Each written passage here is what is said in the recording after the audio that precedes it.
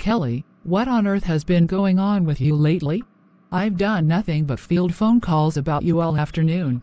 I don't know. People are probably just jealous of how awesome I am. Oh yeah. Sure. That's got to be it. Who's been bugging you anyway? You should have just told them to call me. Oh wait, I have no credit. You should buy me some more credit. You don't get it at all, do you? Get what? Look, I got a call from OfficeWorks. Apparently you spent $800 on a gaming headset and gaming chair. Oh great, they have come in. You really ordered that stuff? I need it for uni. And how are you going to pay for it all? Well, I was kinda hoping you might help out there. For a gaming chair? It's not a gaming chair, Mom. It's an office chair, they just market it that way.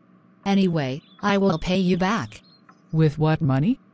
With the money I earned from work, duh. Yes, well, about that. Your boss called me earlier today, to make sure you were okay. Oh, that was nice. Not really. He was calling to make sure you were okay, because you haven't been turning up to work. Apparently you missed 3 shifts in a row. I didn't miss those shifts, I was just busy. You don't get to be busy and just miss work. Anyway, he says that if it happens again, he is going to fire you, and he is going to invoice you for the online graphic design course that your workplace paid for. He can't do that. He can't invoice me for work training.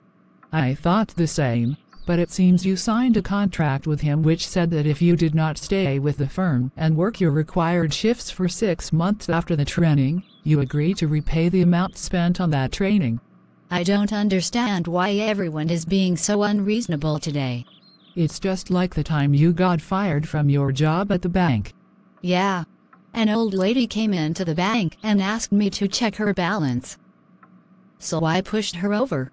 Oh, we are hilarious.